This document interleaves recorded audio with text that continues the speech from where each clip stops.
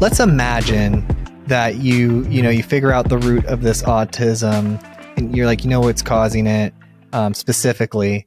Do you think it's something that can be corrected? Like cells can be reprogrammed when they're embryos or when they, are born? Or do you think it's something where you would just know how to identify it and be able to like scan the existing eggs to, maybe select certain ones that won't have it for in vitro or something of that nature? Yeah, Joe, that's a great question.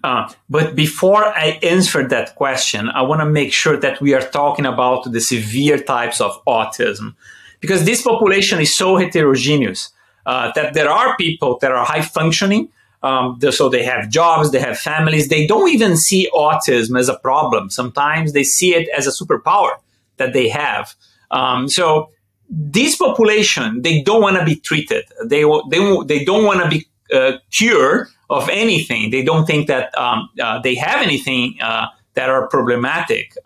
So we're not targeting those, just for the audience to be very clear on that. So we are targeting the ones that are severe. So we are talking about people that have hundreds of seizures per day, people that cannot walk or talk, that cannot feed themselves, that needs one-to-one help for life. So these are people that are very dependent on the community, on their parents. And when their parents are not there, so what should we do? So we are targeting those people. We want to make them as much independent as possible. So they and their families, not only they seek for a treatment, but they deserve a better treatment than what's out there.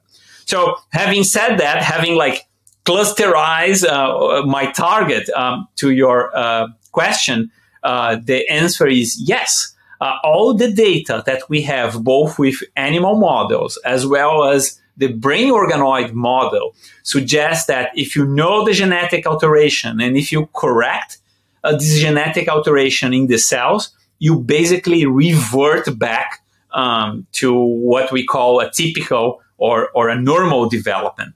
And this is what we are trying to do in people right now, because it's much easier to do it in a lab, both in animals or in the organoids. But now moving to a clinical application, that is a challenge. Again, because the human brain is so big, we have to target so many cells. And there are certain things that we can do with mouse, such as genetic manipulation, that we cannot do with a human that is already born.